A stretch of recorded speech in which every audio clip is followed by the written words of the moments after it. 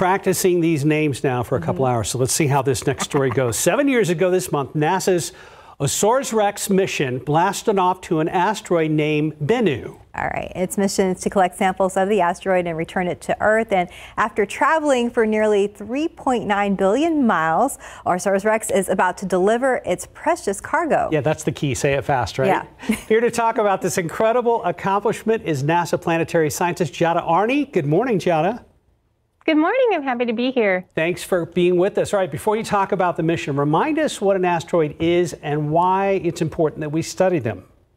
Yeah, well, asteroids are small, but they are mighty and they are large in number. They represent the primordial building blocks from the early formation of our solar system. And so by studying them, scientists are hoping to learn more about how planets of our solar system were put together, including our own Earth.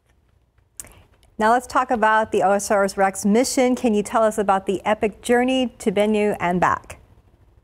Yes, OSIRIS-REx launched in September of 2016. It took about 2 years to journey to the asteroid Bennu, and then spent an additional 2 years surveying and orbiting the asteroid to better understand its properties and find the best sites to collect its precious sample from.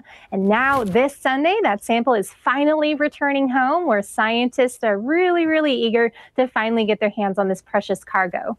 All right, as you mentioned, so Sunday, scientists will get the samples from the asteroid. What are these next few days going to be like?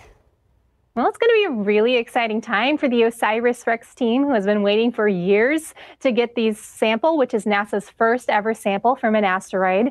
The sample is going to be dropped off into Earth's atmosphere this Sunday, September 24th in the morning. It's going to parachute for about 13 minutes through Earth's atmosphere. It's going to be landing in Utah's test and training range. This is in the desert outside of Salt Lake City, where helicopter teams are going to be tracking that sample as it descends, waiting to come immediately to pick it up once it touches down and take it to a clean room within the Utah test and training range. And their scientists are, they're super eager to get their hands on that sample. It's then going to be taken to NASA Johnson in Houston, Texas for cataloging, and then it'll be sent to scientists around the world. And give us an idea, how challenging was a mission like this to gather a sample without actually landing on the asteroid? Yeah, I mean, it's a pretty amazing feat. One of the most surprising things about this asteroid was how rugged the surface was.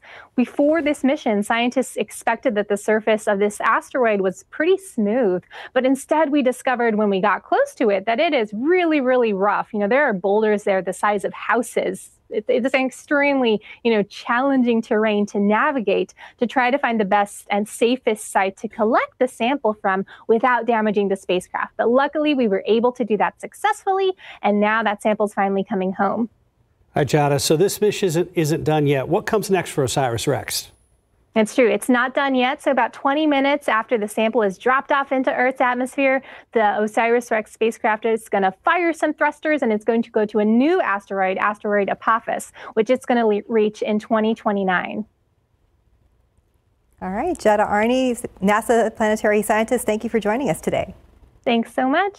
Have a good weekend, Giada.